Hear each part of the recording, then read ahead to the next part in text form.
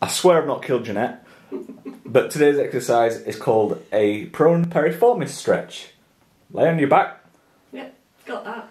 Cross your leg fully across the opposite thigh, like so. Now grab behind the knee and pull the cross knee towards your opposite shoulder, so right knee towards left shoulder. You should feel the stretch all through the periformis muscle down the side of the hip and round the back. Can you feel that? Yeah. Hold for 30 seconds.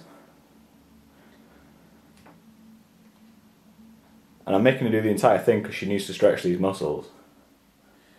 I know you're not. You're doing it because you want me to get hurt. This will stop you from getting hurt. And switch. All the way across. Pull it in towards your shoulder as far as you can.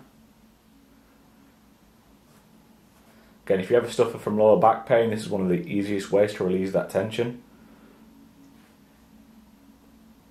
It's one of my favourite stretches. I do this one every day before I go running and then after I go running again.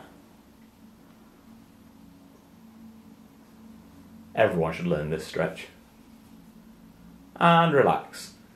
That's been a prone periformis stretch. Can you show them now where exactly you felt it, please? Across here.